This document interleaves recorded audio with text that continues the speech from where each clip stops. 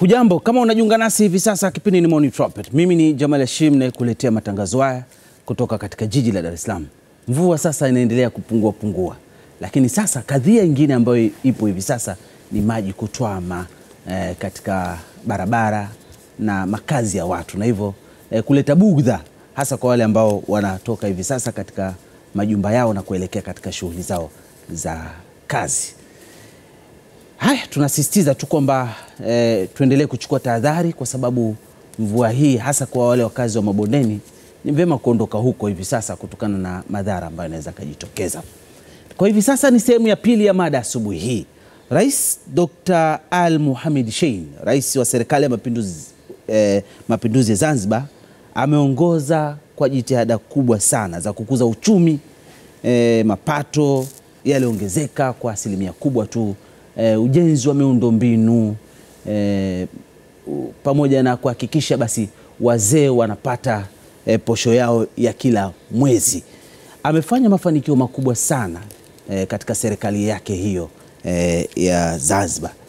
Na kwa mwaka huu 2020, kwa maneno yake mwenyewe, Rais Dr. Mohamed Shein amesema kwamba huenda ikawa ndo mwisho wa yeye kuongoza taifa hilo, nchi hiyo ya Zanzibar, na atapisha mtu mwingine ili aweze kuendeleza pale ambapo ameishia. Mengi amefanya kama nilivyokueleza, na anatarajia kumalizia kuyafanya mpaka hapo uchaguzi utakaofanyika mwaka huu Oktoba. Tarehe hiyo uchaguzi tutambua ni lini, lakini uchaguzi utafanyika mwezi wa 10. Katika kuzungumzia mafanikio ya serikali ya mapinduzi ya Zanzibar na tunaelekea wapi sasa, ninaye mwenyekiti wa ADC Ahmad Rashid na waziri wa afya serikali ya mapinduzi ya Zanzibar. Karibu sana. Asante sana. Habari za asubuhi. Nzuri tu. Pole bwana. Zanzibar hakuna mvua Ipo kama ilivyo Dar es Salaam hivi. Inanyesha na katika, inanyesha na katika. Juzi palikuwa pana joto lilienda joto. Hata jana Dar es Salaam kulikuwa na joto kali sana. Ni kweli. Mpaka ikapelekea siku ya mapinduzi. Yes. Joto ilikuwa kali sana. Joto ilikuwa kali. Rais akakatisha hotuba yake. Na ilikuwa hotuba ya mwisho katika utawala wake. Yes. Tunazungumzia serikali ya mapinduzi ya Zanzibar na mafanikio yake katika nyanja tofauti. Wewe kama mwenyekiti wa ADC na katika serikali ya mapinduzi ya Zanzibar, wewe ni mmoja kati ya viongozi. Rais Dr. Shein amepiga hatua kwa kiasi gani hasa katika kuinua uchumi wa Zanzibar? Kwanza ni watakia wa Tanzania wote heri ya mwaka mpya. Lakini pili ni wape pole ndugu zetu wa Oman kwa kifua na kiongozi wao Sultan Qaboos. Amejitahidi sana kuweka nchi katika amani. Amekuwa msuluhishi mkubwa sana. Naomba ndugu zetu wa Oman waendeleze yale waliyofanya. Makubwa sana. Na Oman kuna mahusiano makubwa sana. Lakini tatu ni wape vile vile heri ya mwaka mpya wa Tanzania na hasa wana ADC kwamba huu ni mwaka wa uchaguzi. Kunahitaji kujipanga na kujitayarisha ili angalau na sisi tuingie kwenye serikali kama kuliko tulivyoingia mara hii. Sasa hivi nataka muongeze juhudi zaidi. Na uraisi. Na uraisi. Bado una ndoto za kutaka si ndoto, ni nia sahihi kabisa. Ile kupata na kukosa ya Mungu, lakini nia ipo na mimi naamini kabisa uwezo wa kufanya hayo tunao. Tutafanya hivyo. Lakini tatu, swali lako uliouliza la Dr. Mohamed Shein, ni kweli kabisa ametimiza miaka 9 katika 10 na katika kipindi hicho amefanya kazi kubwa sana. Hasa katika kipindi hichi cha mwisho mimi naona kuna kazi kubwa zaidi ameifanya. Hii miaka 5 ya mwisho hii amefanya kazi kubwa zaidi, kwa sababu pale kwenye government of national unity mafanikio hayakuwa makubwa sana. Hayakuwa makubwa sana, sijui katika mfumo wa siasa whatever, lakini mafanikio hayakuwa makubwa sana. Nikiangalia katika hichi kipindi cha speed ya kipindi hichi, kila mmoja ingetamani aendelee kwa sababu amefanya mambo makubwa sana. Na kwanza wakumbuka wakati uchaguzi unarudiwa na hatimaye mimi niligombea urais wakati ule vile nikawa mtu wa pili, lakini kura hazikutosha hata kupata nafasi ya makamu rais. Nikaomba nitoe niseme neno kabla ya kukabidhiwa madaraka yake. Nilimuomba vitu viwili. La kwanza, wakati ule unakumbuka kulikuwa na mfugano wa kisiasa, wataalamu wanaita political impasse Zanzibar. Kwa hiyo nikamuomba katika utawala wako hili ulishughulikie. Kila pili nikaambia kwamba wananchi ni maskini sana. Nahitaji swala la uchumi ulisimamia vizuri sana. Hayo ndio mambo mawili ambayo nilimuomba. Sawa sawa. Kipekee nataka nimshukuru sana. Nimshukuru kwanza, ameifanya nchi ikabaki amani na utulivu kwa kiwango kikubwa sana. Kwa ule msuguano na nini uliisha. Na hata ile kamata na nini ghasia zimeisha. Ikabaki nchi na amani na utulivu. Watu wakapata fursa ya kushughulikia maendeleo yao. Hiyo hatua moja ifanye. Lakini la pili, amejitahidi sana kusimamia uchumi wenyewe. Uchumi in a sense, kama unafahamu, kutokana na mgogoro wa kisiasa, kuna donor community walitutenga kiasi fulani. Na hata pengine biashara zetu bara na Zanzibar hazikuwa very smooth. Lakini akakaa stable kuhakikisha kabisa wananchi wanapata huduma stahiki kutokana na mapato madogo tunayopata sisi wenyewe, lakini tunayatumia vizuri. Kwa hivyo gradually alijitahidi kukuza uchumi. Tutoka 6.9% mpaka leo tuko 7.2% growth. Kwamba uchumi unakuwa kwa 7.2% kwa kipindi cha miaka 3 mfululizo. Hilo ni jambo uchumi ambao unaendana na maisha. Na sio uchumi unakuwa. Exactly. Hilo la kwanza. La pili, kuhakikisha hizo rasilimali basi zinazokushanywa zinawafikia watu. Watu wenyewe ni wepi? Watu ambao ni maskini za Mungu. Wanahitaji elimu, wanahitaji afya, wanahitaji miundombinu mizuri, wanahitaji maji, wanahitaji umeme na kadhalika. Akahakikisha kila sekta anaitendea haki. Hichi kidogo, lakini kila sekta anaitendea haki. Kama ni afya anaitendea haki, elimu anaitendea haki, barabara anazitendea haki, au miundombinu anaitendea haki, kila area, kilimo anakitendea haki, kila kitu kuna growth. Kama ulivyosema, niwahi kuwa na waziri wa kilimo, maliasili, mifugo na uvuvi. Waziri wa kilimo ndio. Shangaa. Yes. Ghafla aliponiingiza pale nilikuwa na waziri wa kilimo, maliasili, kama muda wa siku 620 hivi. Nimeingia pale mimi, mapato yalikuwa yanapatikana kama shilingi 500 milioni 520 kwenye natural resources. Mpaka naondoka na kusanya 4.5 billion. Bilioni 4.5. Hatujaongeza kodi, hatujafanya ni ile miundombinu tu kuirekebisha na kuisimamia vizuri. Kwa hivyo swala la usimamizi lilikuwa ni jambo moja kwake. Na ndio ana kile kipindi anaita mwenyewe bango kitita. Kila miezi mitatu mnakaa mna review kile ambacho mmekubaliana kutengeneza mfika wapi na kadhalika na kadhalika. Hilo moja amelifanya. Pili, mimi nimeingia pale kilimo, uzalishaji wa chakula ilikuwa tani 29 milioni elfu. Nimeondoka pale tani 49,000. Na mahitaji ya nchi ni tani 80,000. Kwa kazi ambayo tunafanya sasa ya kujenga miundombinu umwagiliaji maji, naamini kabisa 70% mpaka 80% ya mahitaji ya chakula katika kipindi cha miaka 2 inayokuja kitafikiwa. Sasa hizi nasema ni juhudi za kutumia rasilimali chache lakini zikasaidia nchi. Sekta nyingine baada ya kuweka ile amani na utulivu, sekta ya utalii ikakuwa haraka sana. Idadi ya utalii wakaongezeka. Kwa mfano, ukisoma ilani ya Chama cha Mapinduzi wanasema by 2020 kuwe na watalii 550,000. Leo kuna 560,000 kwa Zanzibar. Kwa Zanzibar. Kwa Zanzibar. Hiyo ni kuonesha tu kwamba amejitahidi peace and stability, amani na utulivu ulio katika nchi umesaidia sekta nyingine ku grow. Na hili ndio jambo la msingi la kuwa focused kwamba kadri tunavyokwenda, hata kama kuna uchaguzi, kuna kitu gani, swala la ku-maintain amani na utulivu katika nchi ndio kichocheo kikubwa sana cha maendeleo ya nchi. Hili tusije tukalisahau wakati wote tunakuwa na mbele ya safari. Amefanya hiyo kazi vizuri sana. Ameangalia sekta ya afya ambayo mimi sasa hivi ni head vile vile. Afya tulikuwa tuna budget isiyo zidi ya bilioni 47. Leo tuko bilioni 105. Pesa hizo chache tunazokusanya wenyewe. Ina maana kwambia hatuongezi kodi katika kipindi cha miaka 3. Tumehakikisha tu ile miundombinu ya kukusanya kodi inaimarishwa na inasimamiwa. Mimi nafikiri wiki tunaweza kufanya zaidi ya hapo. Sawa sawa. Amehakikisha kabisa dawa ambazo kwa hazipatikani. Nakumbuka naingia pale Wizara ya Afya ananiambia na matatizo mawili makubwa, naomba uya focus. Kwanza, uhakikishe kabisa dawa zinapatikana kila pahali. Pili, mdomo unaotoka kwa kupewa huduma sio nzuri. Ethics za kikazi kidogo zime maneno ya leo. Maneno Kwa hiyo kazi tulifanya ya kwanza ni kuhakikisha kabisa miundombinu ya ugawaji wa dawa inakuwa salama. Budget ilitoka kutoka 7.5 bilioni mpaka 15.6 bilioni. Budget ambayo inajitegemea yenyewe. Tukahakikisha kabisa tuna unlock yale matatizo ambayo yanasababisha dawa zisifike kwa mtumiaji. Tukafungua station 160 60 sasa 20 90 kuhakikisha kabisa hizo ni center za distribution ya dawa. Tukahakikisha kabisa kuna kamati maalum inafikiria kuangalia je, dawa zimefika hazipigwa na kadhalika. Kwa hivyo swala la kupatikana kwa dawa sasa 92% dawa zinapatikana. Dawa zinapatikana. Vituo vya afya vipo vya kutosha, vyenye uwezo, vyenye kila kilomita 5 mtu anafika maximum. Kilomita 5 unafika kwenye kituo, unakuja unafika kwenye kituo cha afya. Tukatoka hapo akahakikisha kabisa vifaa tiba vinapatikana.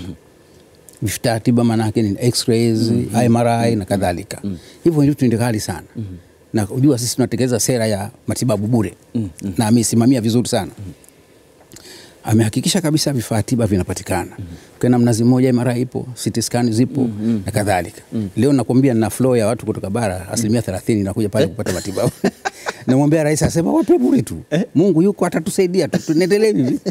Mradi sisi tunajitahidi kuchunga kile tunachokipata, basi tunafanikiwa. Kwa hivyo swala la nakuja kwenye madaktari ni jambo moja. Nakuja wewe sasa nisiniachie tu. Maana hiyo area ina mambo matatu. Ina vifaa, ina miundo mbinu yenyewe, ina vifaa tiba vyenyewe na dawa, lakini vile vile ina wataalamu. Nakuja kwenye sekta ya wataalamu. Tumetoka kwenye madaktari, daktari mmoja akihudumia watu 14,000. Leo daktari mmoja anahudumia watu 6,500. Kukuonesha kwamba sasa watu wengi wanapata access ya kuona na daktari. Katika ngazi za juu tumefanya vizuri sana. Hapa katikati kidogo chini bado wataalamu hawajatosha sana. Lakini alichokifanya nini? Tunacho chuo kikuu cha Zanzibar State University. Ameanzisha Faculty of Medicine. Mwaka huu peke yake tumetoa madaktari 42. Mbali waloko China, mbali waloko Egypt, mbali waloko nchi nyingine mbalimbali na kadhalika. India na kadhalika. Wakirudi hao wote, naamini kabisa katika sekta ya afya kwa maana ya utaalamu kwa kiwango kikubwa sana tumekuwa tumekava. Tunachotaka kufanya sasa hivi ni specialization. Kwamba huyu daktari sasa awe specialized katika jambo fulani. Wenzetu Europe wamefika mbali sana katika hili. India wamefika mbali sana. Si bado tuna madaktari wa jumla sana. Tunataka tu concentrate kwenye specialization. Lakini akaenda mbali hapo. Tunatoa sisi dola bilioni 15.5 kupeleka wagonjwa nje. Akasema hapana. Hebu tuangalie hapa ndani ya nchi. Hatuna uwezo wa kutumia rasilimali zopo Tanzania bara sisi wenyewe tukafanya hiyo jambo. Kwa Zanzibar tukaanzisha kitengo chetu cha matibabu ya kichwa, watoto, kuna kichwa wale na mgongo. NED iko pale. Tunasaidiana na ndugu zetu kutoka Spain. Tumeokoa dola milioni 6 kwa kufanya operation kubwa pale. Watoto wanaovimba vichwa wale 500 katika kipindi cha miaka 5 tumeweza kuwatibu pale. Na sasa hivi tunataka kufanya hizo huduma tuzipanue mpaka Zanzibar. Haya yote yanafanyika kwa kutumia rasilimali chache tulizonazo na mikopo kidogo kutoka ADB na kadhalika. Na mimi naamini kabisa serikali ya Jamhuri ya Muungano wa Tanzania ikijipanga vizuri kufungua milango ile ya kuhakikisha kabisa mikopo inaombwa Zanzibar inapatikana kwa haraka. Mimi naamini mambo mengi sana. Hilo ni tatizo. Ni changamoto. Siku tunaita changamoto. Ni changamoto. Kuna mtazamo kwa mfano hospitali ya Mnazi Mmoja. Tulikuwa tumeomba milioni $15 kwa ajili ya kufanya rehabilitation ya Mnazi Mmoja. Tuliomba Saudi Fund, Baadae na Kuwait. Sasa Kuwait, Baadae wamesign. Sasa hivi kuna mazungumzo na Saudi hawajamaliza, itachukua muda mrefu kidogo. Kwa kuja Mnazi Mmoja pale unaweza kukuta huduma kidogo si nzuri sana kama ile tunavyotaka. Unajua hospitali imeshaka miaka 100 ile. Inahitaji rehabilitation hali ya nguvu sana. Kwa hivyo hilo ni moja katika tatizo ambalo lipo. Naamini baada ya mazungumzo yaliyofanyika hapa pande zote mbili tutapata solution very soon katika hili. Tutaweza kupiga hatua. Mimi nafikiri katika maeneo haya tukipiga hatua nchi itakuwa imepiga hatua kubwa sana. Pamoja na yote ambayo umezungumza katika ile eneo la afya na ukiwa waziri wa afya, unadhani umeridhika kabisa kwa hatua hiyo? Umeridhika ukaona hapa basi? Unajua matibabu kwa binadamu ni process. Leo ni mzima, kesho mgonjwa. Ninachoridhika ni mambo mawili, kwamba dawa kwanza zinapatikana. Vifaa tiba vinapatikana. Siridhiki zaidi, nataka sasa nene pale zaidi hapa. Kuhakikisha kama kikiharibika sasa hivi tatizo halili la kwangu. Kwa hiyo tumezungumza na makampuni makubwa yanayozalisha vifaa. Tukasema badala ya sisi kununua kwenu, sisi tununue service kwenu. Wekeni mitambo, sisi tununua service kwenu. Ikiharibika mtengeze nyinyi. Kwa sababu tuna tatizo kubwa sana la biomedical engineers kwa wengi. Kwa hiyo nafikiri tukifanya hilo itakuwa tatizo la kupungua vifaa. Watu wananchi wasema matibabu bure tumekwenda x-ray haifanyi kazi na kadhalika. X-ray ya kuhudumia watu 20 anahudumia watu 40. Ita collapse tu. MRI ya kuhudumia watu 20 kwa siku inahudumia watu 30 kwa siku. Ita collapse tu. Kwa hivyo haya ni mambo tofauti. Pamoja nayo rais anabeba. Kwa mfano juzi tumepata tatizo ya breakdown ya CT scan. Akasema agizeni nyingine. Tumeagizia nyingine inakuja kesho kutwa nafungwa. Yeye hataki kuona huduma hizi zinasimama kwa sababu yote ile kumsaidia mtu wa kawaida, mtu wa chini kabisa aweze kupata huduma bure. Kwa hiyo nasema mimi naridhika kwa kiasi fulani tulikotoka na tulipo leo, lakini katika taaluma hizi unatakiwa ufike the highest degree. Kwa mfano katika ulimwengu kulikuwa na nchi 10 zikitambuliwa kwa matibabu mazuri kweli. Hizo nchi sasa zinabadilika kila siku. Ilikuwa zamani ikiongoza Marekani. Sasa hizo ukienda Qatar wanakuwa wanafanya beta kuliko Marekani. Kwa hivyo kila mmoja anajitahidi kutoa huduma bora zaidi. Sasa na sisi tunataka kujitahidi tutoe huduma bora zaidi kwa watu wetu. Huduma za jumla zilikuwa zinatoka, lakini sasa tunataka huduma bora. Kwa kutoa huduma bora ndio maana rais amefanya yafuatayo. Kwanza tunajenga Binguni Teaching Hospital ya vitanda 1000. Kuhakikisha kabisa watu wanapata taaluma, lakini vile vile magonjwa makubwa tunaweza wenyewe kuyatibu pale. Pili, imepandishwa daraja Mnazi Mmoja kwa Referral Hospital, lakini vile vile kwa Teaching Hospital. Kwa maana hiyo sasa tunaweza kutoa taaluma pale ndani ya nchi. Tatu, tumeanzisha hiyo nedi, tumeanzisha saratani pale sasa hivi. Tunashirikiana ndugu zetu wa China kuhakikisha haya maradhi ambayo ya kuambukiza baadhi yake tunaweza kudili nayo. Kwa mfano kichocho na kadhalika. Sasa hivi kichocho Pemba kule ilikuwa ukakasi wake ni 30%. Sasa hivi tuko 0.4%. Hizo ni juhudi tunazichukua. Lakini nasema hii ni process. Na process yenyewe inahitaji ushiriki mkubwa sana wa wananchi. Sawa. Kwa sababu afya ni usafi. Na usafi ni afya. Kwa hivyo hivi sasa wananchi hawatumii muda wa mbali kupata matibabu. Kabisa. Kwa maana kilomita 5 unapata matibabu. Amepandisha daraja hospitali ya Kivunge kuwa district hospital na kesho kutwa tutategemea. Na ni matibabu yale ya uhakika ama ni matibabu? Ya uhakika kabisa. Juzi makamu wa rais amekwenda Kivunge akaweka jiwe la msingi la kuanzisha hospitali ya kina mama na watoto yenye vitanda 142. Ukichukua na vya zamani pale 72 tutakuwa na 200 na vitanda pale kwa ajili ya mama na mtoto. Kwa sababu matatizo makubwa sana kwanza kudili nayo ni mama na mtoto. Ndio tunakufuata huyu kwa mzima huko mbovu. Ukishadili nao wao tumepungua. Mama akienda kujifungua anapewa mkoba wake kwenda kujifungulia na kadhalika. Kwa hivyo kuna huduma ambazo amezianzisha rais. Mimi nataka nimshukuru sana katika kipindi hichi kwenye afya kwa kiwango kubwa sana. Lakini hata kwenye elimu sisi tunajenga maghorofa sasa hivi ya mashule. Tuna shule kama 15 sasa hivi za sekondari na kadhalika. Kabla hatujakwenda kwenye elimu, uliwahi kuwa waziri wa kilimo. Tumezungumzia afya sana kwa sababu ndo eneo lako hivi sasa. Tuzungumzie kilimo. Kwa namna gani imefanikiwa kutumia rasilimali ya ardhi iliyopo pale kuhakikisha mnazalisha mazao ambayo yanaweza Wakati sijaondoka kilimo tulikuwa tukiagizia matunda 80% kutoka bara. Mpaka naondoka tulikuwa tunaagizia 20%. Kama nilivyokuambia mchele tulikuwa tunampunga tulikuwa tunazalisha tani 29,000, tumeondoka 49,000. Sasa hivi kuna mradi wa hekta 1,600 za irrigation. Huo ukizalisha mara 3 maana yake tayari kuna surplus ya chini ya tani 30,000 zitakuwa zinatoka pale. Kwa hivyo tunaona katika kipindi kifupi kinachokuja swala la tegemezi na chakula mchele kule ukisema chakula maana ni mchele. Lakini vile vile uzalishaji na Pakistan uzalishaji wa mboga nao umepanda sana wa mboga za majani na kadhalika. Sasa hivi rais ameanzisha taasisi za utafiti. Utafiti wa kilimo, utafiti wa mifugo, kuna utafiti wa baharini pamoja na chuo kikuu cha Dar es Salaam tunafanya pale. Lakini ameanzisha kampuni ya uvuvi kuhakikisha kabisa rasilimali za uvuvi zinapatikana. Tunaita blue economy. Tuna meli 2 za ardhi zimenunuliwa za uvuvi. Shirika la uvuvi lipo kama ilikuwa kutafiko zamani hapa bara. Hayo hizo ni juhudi katika Wizara ya Kilimo kuhakikisha kabisa. Alafu ndo shughuli kubwa kule. Na shughuli kubwa na ndio inatoa ajira kwa wingi. Lakini vile vile ukulima wa mwani. Zanzibar inazalisha mwani hii kwanza uvuvi tani 16,500. Ni sekta ya uvuvi yote hiyo. Tani 16,100 ni nchi ya 3 duniani kwa kuzalisha mwani. Lakini sasa hivi tunajenga kiwanda. Wavunaji wa zao hilo wana maisha duni.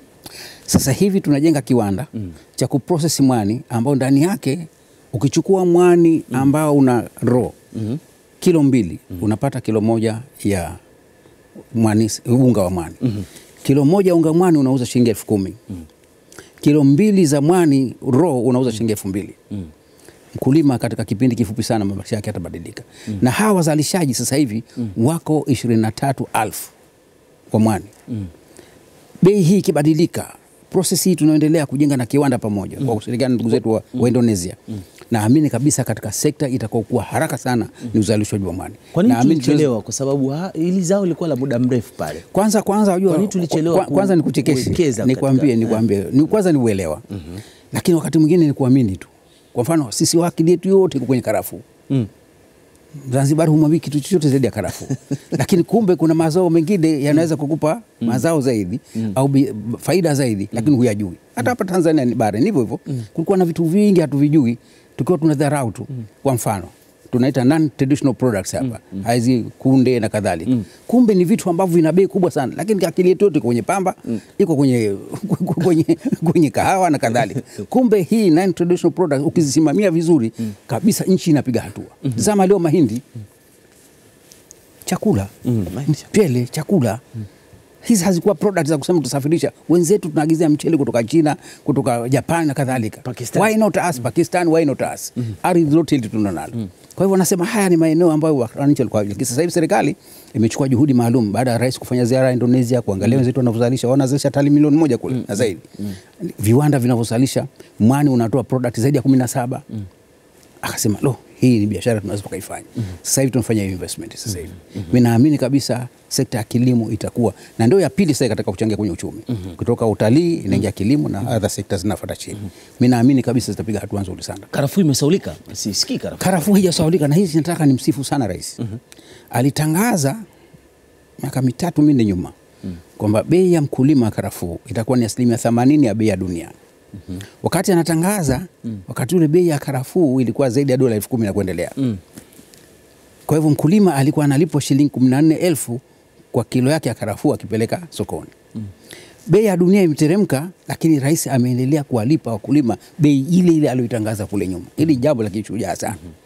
La kishujaa sana. Kuna deficit kwenye ZDCC chini bilioni 16 katika msimu huu tupeke wa karafuu. Kwa sababu tu ya kusubsidize kwa kusaidia wakulima. Anachosema ni hakisha hili ni zao la kitaifa, tumelikana nalo miaka mingi, lazima tulidumishe, lazima tuwajenge imani wakulima waendelee nalo. Mimi nafikiri hii ni focus, ni uamuzi wa hali ya juu sana, wa busara sana. Nchi ambayo kwa kweli inajitegemea wenyewe. Amejitahidi katika kusimamia uchumi kutoka 30% ya tegemezi kufika 5% leo. Nasema huyu rais ni mtulivu sana. Lakini kilichosaidia ni nini? Kilichosaidia, na hivi nataka viongozi wengine wetu wanasikia sana. Stability ya uchumi duniani kote inategemea stability ya policies. Sera zako zinadumu kwa kiasi gani? Fanya biashara, huyu ana plan. Miaka 3, 4, 5 mimi nataka niwe hivi. Kama kila siku asubuhi akiona kuna mabadiliko ya policies, huyu hawezi kujipanga. Rais Shein amemanage hili. Kwa hivyo sera za uwekezaji Zanzibar zinaeleweka. Zinaeleweka kabisa, ziko very clear, na sio hivyo tu. Ile disturbance ya serikali kwamba umeundwa bado kuna tax force, kuna nini, hamna. Wewe na utadili na TRA yako, utadili na ZRB, mambo ya maisha. Agencies zile nyingine kwa hiyo kila mmoja anafanya kazi yake. Lakini nasema ule usumbufu ule wafanya biashara umepungua kwa kiwango kubwa sana. Kabisa amejitahidi. Wataalamu wa kiuchumi wanasema zile nuisance za kufanya biashara zile amejitahidi sana kupambana nazo. Bado ziko hapa na pale, lakini nasema kwa kiwango kikubwa at least unajenga confidence kwamba mimi nikekeza hapa na usalama wangu. Tatizo kubwa lilopo ni access ya market tu. Soko. Soko la Zanzibar ni dogo. Tunategemea sana soko la nchi za jirani hizi. Hilo ndo kazi kubwa ambayo tunatakiwa tuifanye. Tushirikiane katika kupitia East African Community, tushirikiane kupitia SADC, tuhakikishe na Zanzibar product nazo zinatoka katika masoko haya. Bado tubezi hapo ama tujikite hapo katika kilimo kabla tujarudi tena kwenye afya, kwa sababu ulishakuwa waziri katika maeneo hayo, ya waziri wa kilimo na waziri wa afya hivi sasa. Kwa namna gani wakulima wa Zanzibar wameweza kufanikiwa kusafirisha bidhaa au mazao yao ambao wanazalisha nje ya nchi? Kwa upande wa mazao kubwa kwa sisi tunasafirisha nje pale ilikuwa ni karafuu. Ndio sababu kubwa sana ambalo linapitia ZDCC. Serikali sasa hivi imejiingiza sana katika mazao mengine madogo. Kwa mfano pilipili. Unajua Zanzibar kwa zamani ilikuwa sana ikisafirisha pilipili. Lakini tumejikita katika jambo moja zaidi. ile additional value, kuongeza thamani ya mazao. Ndio maana sasa hivi tuna kiwanda chetu cha makonyo kile, tunahakikisha kabisa tunazalisha makonyo. Hata majani sasa hivi ya karafuu yenyewe nayo ni mali lakini majani ya mkaratusi na kadhalika, ile miti mingine yote nayo tuna process, tunatoa mafuta. Sasa kusafirisha mafuta, maana yake unaongeza thamani ya mazao yenyewe. Hiyo ndio focus ya serikali. Kwa badala ya kusafirisha hivi vitu raw hivi, hebu tujitahidi sana kuprocess yenyewe. Kwa hiyo tulichokifanya sasa hivi ni kuanzisha viwanda vidogo vidogo, kuanzisha wajasiriamali mbalimbali ili wazalishe bidhaa kutokana na mali ghafi tunayoitoa katika nchi kwa ajili ya kusafirisha nje. Wanashiriki katika masoko ya maonyesho ya biashara mbalimbali ili kuuza hizo bidhaa zetu. Mimi nafikiri tunafanya vizuri. Na hasa kutokana na ongezeko la utalii sasa, inasaidia sana kuweza kuuza bidhaa zetu ndani. Tunatengeneza sabuni za mwani sasa hivi, sabuni za karafuu na mafuta ya karafuu na kadhalika. Lakini bado kuna tatizo la kuagiza sukari kwa kiasi kikubwa nje ya nchi. Mnafanya nini sasa? Kwa sababu Zanzibar mahitaji ya karafuu ya sukari si chini ya tani 16,000. Mpaka leo kiwanda chetu kina uwezo wa kuzalisha tani 5,000-6,000. Kwa hiyo bado tunaagiza sukari kutoka nje. Lakini kitu kimoja ambacho nataka niseme, hata bara hapa mahitaji ya karafuu ya sukari si chini ya tani 600,000. Na juhudi hizo zinaendelea na nchi kubwa. Kwa hiyo mimi ninachosema vile vile, wakati mwingine nasema nyinyi Zanzibar mnazalisha tani 5,000 tu, msisafirishe kwetu. Hapana. Mimi nakumbuka wakati niko hapa, niko naibu waziri wa fedha hapa Jamhuri ya Muungano wa Tanzania. Sudeko ina quotas katika EU ya kusafirisha tani 10,000. Pamoja na kwamba uzalishaji wetu wa ndani ni mdogo. Kwa nini? Tunahitaji foreign exchange. Kwa hiyo sio kwamba unasalisha kidogo usiuze nje. Mimi nasema tungeacha tu soko huria la Tanzania nzima ile. Wale wanazalisha tani 16,000 kama watapata bei nzuri huko, wacha wauze. Hawa huko kizalisha kama watapata bei nzuri Zanzibar, wacha wauze. Ndio soko letu. Hili soko letu lazima tulifanye kwa pamoja. Ndio issue yangu kubwa hapa. Tulifanye kwa pamoja, whether unazalisha kingi au kidogo, unazalisha, tumia hilo soko. Kwa sababu ukipata bei nzuri, kitakuwezesha wewe kuzalisha zaidi. Nafikiri hili linahitaji kufanywa kazi nalo vile vile. Ni eneo ambalo na hili lazima tukae, tuone ni kiasi gani tunafanya kazi, tunalitumiaje soko letu sisi la ndani wenyewe. Whether unazalisha kidogo au kikubwa, as long mimi na fetch better price kule, itanisaidia mimi kupanua uzalishaji wangu. Kuliko ukinibana, ukasema uza hapo tu kwako. Haiwezekani kusaidia. Na ndio dunia nzima inavyofanya hivyo biashara. Hakuna nchi inazalisha kusema mimi sisafirishi nje. Ukisafirishi unakosa foreign exchange. Kwa hivyo tumia soko lilopo. Wapi utafetch good price, ukauze mazao ya mahindi kuzalisha. Mimi nasema kwa nini mkulima mzuri asiuze mahindi yake? Mwache auze. Afetch good price. Akipata bei nzuri, atalima zaidi. Ukimwachia mahindi asilime, asiuze, hatolima zaidi mwakani. Atazuia tu kulima. Afanye nini? Maana huwezi kula mahindi tani 10. Sasa hizi wataalamu kiuchumi, mimi na tushauriane tu kwamba mimi ukinipa uhuru wa kuuza na kwa sababu sina uwezo wa kusubsidize, wenzetu kama wa Marekani wana uwezo wa kusubsidize pale ambapo umezalisha unazalisha zaidi, wanakuambia kota yetu ni hii, hicho utazalisha zaidi tunakinunua serikali tunakupa. Sisi hatufanyi hivyo. Kwa hiyo tumwache mkulima kwa sababu analima na anauza kwa na ardhi kubwa. Nakumbuka siku moja nilikuwa naambia mwalimu ardhi ya Tanzania siku zile tunasema ujamaa. Siku hizo ipo tena. Unawaambia tu wa Tanzania hawa akipata eka 20 ni bepari. Nikamwambia ardhi atatumia nani? Siku hiyo akatangaza akasema kwanza leo limeni ardhi yote viongozi. Yuzi kwa sisi nasema haya mambo lazima tuangalie kwamba hii rasilimali tunaitumiaje kwa manufaa ya watu wetu wote. Na tuwape fursa ya kuweza kuitumia. Na fursa ikitokea tuiregulate tu vizuri ifanyike ile fursa. Lakini ukaanza kuweka vikwazo wewe mwenyewe ndani, halafu uko unazungumzia WTO na kadhalika. Kumbe ndani wewe mwenyewe hujatatua matatizo na yenyewe si msingi. Sawa, tunagusa mambo kidogo kwa sababu mambo mengi na umehudumu katika hizo nafasi. Turudi kwenye afya kule. Bado mna deni la MCD? La dawa. La dawa. Kwanza MCD tu walikuja juzi tukazungumza sana. Katika customers wakubwa ni sisi. Ndio. Sisi ndio wanajua wakubwa wa dawa. Mnalipa madeni yao lakini sana. Tunalipa sana na tunalipa vizuri tu. Wenyewe wana appreciate tunalipa vizuri. Deni mmepunguza kiasi gani au mnadaiwa kiasi? Hatudaiwi kwa almost hatudaiwi. Kwa sababu kwa na deni ndogo hapa karibuni hatudaiwi. In fact tuna tatizo kubwa ambalo tumekaa na wao kuzungumza. Kuna baadhi ya dawa nyingi tunatakiwa tununue kwao, hatuzipati. Kwa hiyo tumelazimika kufanya contract na makampuni mengine zile ambazo hatuzipati kwao tununue.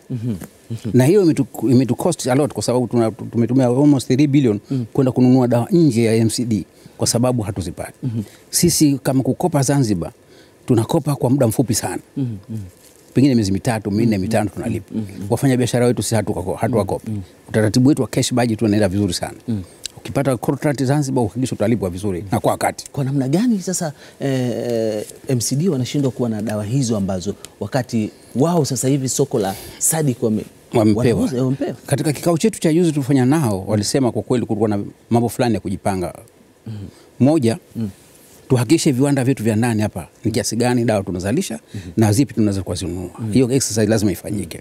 Pili, tuangalie katika Afrika Mashariki ni viwanda vipi na vipi vinazalisha tunaweza tukanunua kabla ya kwenda nje ya hapo. Kwa hivyo nafikiri hiyo exercise ikiendelea tunaweza kufanya. Lakini hasa upande wa sisi Zanzibar tuchofanya, Buhari kuu yetu tumeruhusu sasa kuingia ubia na makampuni ambayo yatajenga viwanda Zanzibar kuzalisha madawa. Ili sasa tushirikiane pamoja na MCD. Chochote kinachozalishwa Zanzibar, chochote kinachozalishwa bara, basi tuweze kuuziana na tusifanye duplication. Kwa huko nazalisha na mimi nazalisha hicho kimoja. Unless kama hicho kitu nyenyewe hakitoshelezi. Mimi nafikiri tukifika hapo hali itakuwa, lakini sisi hatuna tatizo na MSD, tuendelee nao vizuri tu. Nyie ndio mna matatizo nao kwa sababu baadhi ya dawa hatuna, tunakwenda kwenye contracting kwenye makampuni mengine na hela mnapeleka kwenye tunalipa nje mataifa mengine, tunalipa kabisa. Sawa, bado tunakwenda na muda unatupa mkono, tunagusa tu, mambo ni mengi sana, lakini wakati mwingine tutakuwa na focus maalum. Kuna yale matatizo yalikuwa kimuungano, kwa namna gani? Ilikuwa matatizo takriban 9 hivi ya muungano. Kwa namna gani tumeweza kufanikiwa kuyapunguza? Kwanza niseme jambo moja la msingi sana. Tumesherehekea mapinduzi miaka 56. Na muungano tuko miaka 55. Si jambo jema sana. Kwa tuna matatizo haya kwa muda mrefu yakabaki. Na hasa yale ambayo yamo ndani ya katiba. Kwa mfano, swala la Joint Finance Commission, mfuko wa pamoja wa fedha, kwa kila nchi itachangia kiasi fulani kadhalika. Nashukuru baada ya muda mrefu sasa hivi linashughulikiwa kikamilifu. Na naamini anytime from now litamalizika. Hilo ndio lilikuwa kubwa sana. Kama hili likitatuka, mengine madogo mengi sana yanaweza kubalizika. Mengi sana. Hili lilikuwa ndio main, lakini liko la kikatiba. Kwa upande wote muda mrefu, nakumbuka nilipo bungeni, nikisimama jambo la kwanza kabisa jamaa JFC. Nikisimama tu jamaa, nikamuomba Rais Kikwete, unatoka wa rafiki yangu, hebu hakikisha hili linamalizika hili. Lakini mara hii naona wamelikalia kitako na nafikiri itamalizika anytime from now. Hili likimalizika, maeneo makubwa sana ya matatizo ya kimuungano yatakuwa yamepungua sana. Hilo moja. La pili ni hili la biashara. Kwa wafanya biashara wanakuja huku wanasumbuliwa na kadhalika. Na mimi nilisemea hapa, hebu tukae ni tuone. This is one country. Kwa maana ya nchi moja. Tukubaliana. Hebu wawe na access watu, huduma za huku na huku zipatikane. Kuna argument moja inayotolewa kwamba Zanzibar pengine ushuru mdogo na nini. Duniani kote, nenda Marekani, utakuta baadhi ya kodi za hapa na hapa ni tofauti. Kulingana na uwezo wa watu walio. Purchasing power ya Wazanzibari ni ndogo sana. Sasa ukisema uwape kodi kubwa sana, rais anasema utawaua watu, watakwenda wapi? Kauchumi kadogo, shughuli zenyewe za kufanya ndogo, halafu watoze wakamwe kama ng'ombe anayekula kilo 200 na ng'ombe anakula kilo 5 umkamue sawa. Haiwezekani. Kwa hivyo nafikiri kuna hitaji wataalamu wa uchumi wakae waliangalie ni namna gani naweza kusamia. Ndio maana wakati ule Rais Salmin alisema tuifanye Zanzibar kwa free port. Mimi sasa the best idea katika Afrika Mashariki tufike pahala tuamue kabisa Zanzibar to become a free port. Kama ilivyo Dubai kwa UAE. Imesaidia. Leo Dubai imefungua na watu wengine. Sasa na sisi hiyo nafikiri tukielekea huko the way forward, mimi nafikiri hiyo ndio the way forward. Lazima tufike pahala tuseme tuichukue Zanzibar katika global ya Afrika Mashariki. Tunaitreat vipi? Lakini vile the advantage for Zanzibar za Tanzania kwamba ina unit kama Hong Kong na China. Ndio kenda China na Hong Kong, unaona kabisa China inafaidika na uwepo wa Hong Kong. Wataalamu wengi wa Hong Kong wamekwenda China. Viwanda vingi vilivyokuwa Hong Kong vimeenda China. And so on and so forth. Mimi nafikiri tukiangalia katika angle hiyo, haya matatizo sio ya msingi sana. Lakini tumeshafika pahala sasa. Hatuwezi kuendelea tena kuzungumza kero za muungano. Aibu. Miaka 56 ya mapinduzi. Aibu kubwa sana. Miaka 54. Hili naomba kabisa viongozi wenzangu, sisi ADC tunaamini kabisa tunaweza kusolve tatizo hili imekabla tukaendesha mambo mengine. Kuondosha tu na ubinafsi, wasiwasi, kero na kadhalika. Tumefanya juzi na Rais Kikwete hapa. Namshukuru sana. Swala la mafuta, amekaa na mwenzake Shein, wamemaliza. Zanzibar wameingia kwenye makampuni ya mafuta, wanaendelea kufanya exploration mafuta. Anytime anything can happen. Nasema haya ndio mambo ya kufanya. It's our country. Ikipatikana rasilimali huku inamfaidia huyu. Wazanzibari wako huku, Watanganyika wa mainlanders wako Zanzibar. What's the problem? Nasema haya mambo mengine tu ya wasiwasi wa roho, hebu tuyaondoe ni tuendeleze nchi. Si kama ADC, tunafikiri kuna opportunity ya kuweza kuidevelop Tanzania kwa kuitumia Zanzibar as a hub kwa mambo mengi. Kuna swala la bandari. Mimi nafikiri union government ikae seriously ione ni vipi inaweza kumaliza tatizo la bandari. Tatizo la airport pale Zanzibar imalizike. Ukijenga miundombinu hiyo, Zanzibar kai declare free port, mimi nakuhakikishia kabisa nchi hii itafumuka kweli kweli. Kama ilivyo Hong Kong pale wanaendelea vizuri na ndugu zao wa China, mainland China, na inafaidika mainland China kutokana na hiyo. Kwa hivyo unavyosema na maelezo yako kwamba ni aibu mpaka hivi sasa kuzungumzia matatizo 9 kabisa. Hakuna sababu, hakuna sababu. You can't have 10 13 meetings kumaliza jambo dogo kama hilo. Nyinyi wenyewe ndugu, hili mimi naambia kabisa, sisi kama ADC tunasema hili hatukubaliani nalo. Aibu, kaibu. Sawa, tunakwenda mambo yanakwenda na muda unatupa mkono. Kwa kipindi hiki cha miaka 10 na ndani ya utawala huu wa Dr. Shein, tumwangalia kidogo ndani ya utawala huu wa Dr. John Pombe Joseph Magufuli, kwa namna ambavyo mmeshirikiana, unaonaje katika kusimamia mambo? Tumekwenda vizuri. La kwanza lile la peace and stability. Serikali mbili zimekaa pamoja, zimeshirikiana, tumefanya kazi nzuri sana. Wako watu wataona mambo mengine kidogo tofauti. Siku moja nilipokuwa bungeni, niliwaambia alikwenda kule Maldives. Maldives wa Kigoma wanaanza saa 2:30 wakishatoka msikitini. Mpaka saa 4 wamemaliza mgomo. Ndio. Na mgomo wenyewe wanakaa tunapiga ndio wamemaliza mgomo. Wanarudi kazini. Wajapani wanafunga kitambaa cheusi lakini wanaenda kazini. Swala kubwa la msingi katika nchi yetu hii ni kwa swala nzima la uzalishaji. Focus yetu kubwa, siasa zetu zote tuangalie namna gani tutazalisha. Namna gani tutaweza kukimu maisha yetu. Namna gani tutaweza kukuza uchumi wetu. Sasa modality za kufanya hayo ni nyingi sana. China Mao pale alitandika kweli, hakufanya mchezo. Ndio leo China tunaizungumza vile. Singapore yule bwana Lee Kuan Yew alitandika kweli. Ndio Singapore alitandika nini? Yaani alinyima hizo demokrasi mnazungumza nani hazikuwepo, asidanganye mtu. Lakini nchi imesimama leo anazungumzia demokrasi kwa sababu kila mtu anashiba anani. Na mimi nafikiri haya tu mambo ya kuangalia. I'm not saying kwamba tu undermine democratic system. No. Hata uko huru katika kufanya siasa zako. Tuwe huru zaidi. Mimi nasema tuwe huru zaidi. Lakini at the same time tujue malengo ya nchi ni nini? Ni kupata maendeleo ya watu. Sawa. Sio yangu mimi binafsi. Mimi nafikiri tukifika hapo mimi nakubali kabisa. Kama mimi ninachokifanya, nitakupa mfano sisi ADC. Sasa tuingia serikalini. Isipokuwa mara nimepata nafasi angalau kuenea nafasi. Sio serikalini. Baada ya wenzetu kusinzia kidogo mimi nikapata nafasi. Tumeanzisha kitu tunaita vikoba tofauti na wenzetu, havina riba na kadhalika. Tumekwenda kwenye unit ndogo za watu 20-23. As a result of that, wale watu leo wanamiliki milioni 5, milioni 6, milioni 10. Hatuko serikalini. What we are providing ni elimu, wataalam, na namna ya kuendesha shughuli zao. We don't control anything. We don't get anything from them. Mimi nakwambia imeshrive imeenda nilikwenda hapo Temeke hapa. Mama mmoja ananiambia kwa muda miaka 10 katika maisha yangu sijawahi kuona kilo 10 za mchele ndani ya nyumba yangu. I have it now kwa kupitia vikoba hivi tuanzisha sisi. Sasa nasema na si viongozi wa siasa lazima tuingize miguu miwili. No. You have an opportunity ya kuendeleza hawa watu. Ukitumia akili yako na elimu ulionayo una uwezo wa kufanya hiyo. Mimi nafikiri hii ni prime. Pili, na serikali nawe iwe kama tuliposema siku ile Mwanza. Aliponipa mwalimu. Ulipewa nafasi. Kasema mwalimu anasema haya maendeleo lazima yawe shirikishi. Na ili yawe shirikishi hawa wanaoshirikishwa wawe na uhuru wa kusema nani na nani waongozi kusimamia maendeleo yao. Ukiwa nyima wao uhuru, hayo maendeleo hayatakuwa endelevu. Tumeelewana nafikiri. Ukiwa nyima wao uhuru wa kusema nani na nani ashike asimamia maendeleo yao, wao hayo maendeleo hayatakuwa endelevu. Na hili ni jambo la msingi sana. How do you do that? Hizi platform zetu za demokrasi na nini, lazima tuzipe nafasi. Mkae mzungumze. Exactly. Tuzipe nafasi zifanye kazi vizuri. Anataka kuwa registered kupiga kura, apate registration yake. Anataka kupiga kura, aende huru kupiga kura. Anataka kuchagua, achaguliwe vizuri. Lakini na sisi tunataka kuchaguliwa, midomo yetu lazima iwe mizuri sana. Mimi niko kwenye opposition, lakini nimekaa nimeongoza bunge miaka 9 kiongozi wa bunge la 9 lile. Na nilikuwa na rafiki yangu Dr. Slapa. Tumeongoza pale. Lakini kauli zilisaidia sana kunyanyua demokrasia katika nchi. Kwa hivyo kauli nao ni very important. Juzi mkuta kiongozi mmoja maskini anaambia watu 2020 hatukubali, mimi nitawaachia wenyewe ushindi. Hawezi, wewe unawalidi vipi watu namna hii? Lazima tuhakikishe kabisa nchi yetu inabaki amani na utulivu. Lakini vile vile zile principle na instructions ambazo tumeundwa ziendelezwe. Nakumbuka neno moja la mwisho nikwambia la mwalimu.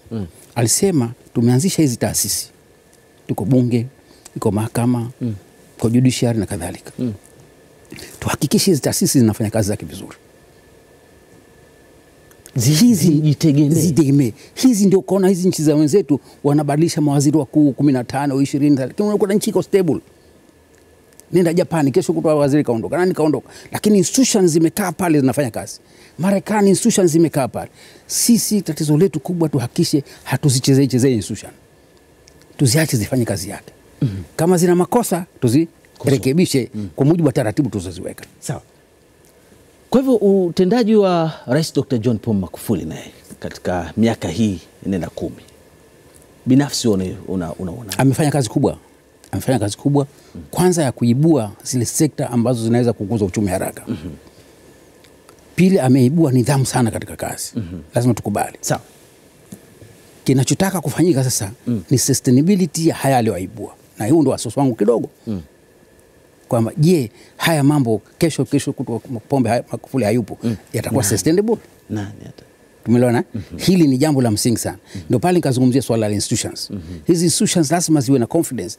Mimi nimeajiriwa pahala na confidence kwa maana nimeajiriwa mradi nafuata masharti ya kazi, natekeleza makazi yangu ya kazi. Kuna utaratibu wa kazi. Haya mambo lazima yasimamiwe. Unachoenda pale ni kwenda na mawazo kuboresha. Exactly. Sasa hili likifanyika vizuri, haya aliyoibua haya yatakuwa endelevu sana. Kwa sababu huwezi kuyaona dakika 2-3. Haya mambo yanataka miaka 5, 6, 7, 8 ndio utaona results zake. Unapojenga mradi wa bilioni tunazojenga sasa hivi reli na kadhalika, lazima utegemee vitu viwili. Utegemee kupata abiria, upate cargo. Cargo lazima kwa service entities zifanye kazi. Hizi service entities kama hazifanyi kazi, huu mradi huu utakuwa haufanyi kazi. Hayo ni mambo lazima ya kuzingatia kila wakati. Sawa. Tuna dakika kama 4-5 hivi. Wewe unategemea kuendelea na shughuli za siasa? Umri umekuwa kidogo katika mambo haya muda mrefu sana. Umekuwa kweli. Na nishukuru Mungu, namshukuru Mwenyezi Mungu, nimepata uzoefu kidogo mkubwa katika siasa hizi na katika ndani na nje ya nchi. Alhamdulillah nimepata nafasi nzuri tu mbalimbali na kitegemea tena kugombea urais. Katika ADC tuna vipindi viwili. Ngoja kwanza, Mheshimiwa Ahmad Rashid, bado unataka kugombea nafasi ya urais? Naam. Na nagombea 2020. na sababu nzuri tu. Kazi nzuri aliyofanya Dr. Shein inahitaji mtu mwenye maarifa na uzoefu mkubwa ya kuweza kuendeleza. Kwa hivyo unagombea ndani ya chama cha Mapinduzi? Chama cha ADC. Sisi ADC ndio tutaendelea tu. Tutashirikiana na wenzetu tufanya kazi kwa sisi nimeshirikiana nao nifanya kazi. Sasa kwa nini usiwatengeneze vijana wengine kama Ahmad Rashid wawe na ile haiba ya uongozi? Kwa nini usiwatengeneze? Tena jambo zuri ulisema. Jambo zuri sana ulisema. Ndio maana sisi katika katiba yetu tunasema kiongozi atabaki kwa miaka 10 tu. Ndio. Mwenyekiti wa taifa miaka 10, nafasi yako rais ni miaka 10. Niligombea mara ile mara moja na mara ya pili ndio yangu ya mwisho. Kwa hivyo katika kipindi hichi ndio tunaandaa watu wa kuweza kuchukua, si wale ambao wasema watakufa kwenye kiti. Sisi hatakufa kwenye kiti, hapana. Si mara 2 basi, kwenye ukatibu mkuu wa chama mara 2, kwenye mwenyekiti wa chama mara 2, makamu mwenyekiti wa chama mara 2. Period. Wasiwasi kwamba utatoka kwenye chama hicho katengeneza chama kingine. ADC ndio chama changu. ADC ndio chama changu.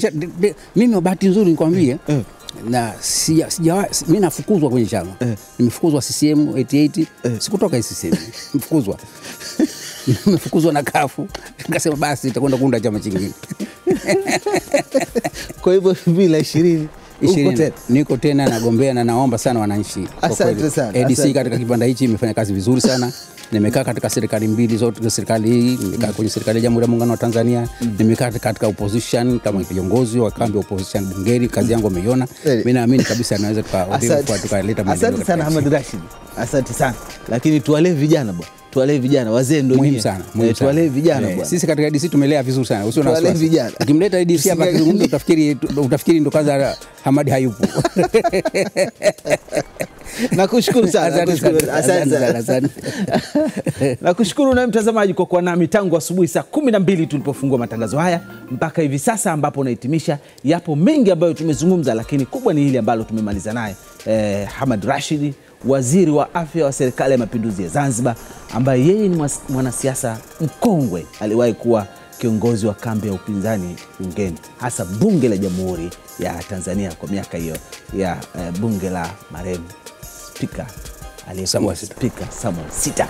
Asante sana.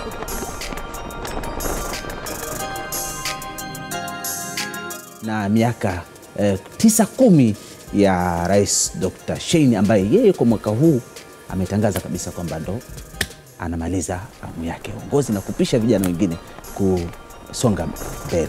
Mengi ameyafanya Dr. Shein ambayo yanaonekana waziwazi kama alivyosema Ahmad Rashid, na tutaendelea kuyadodosa pale ambapo tutakapopata nafasi na tukapopata wazungumzaji juu ya masuala haya.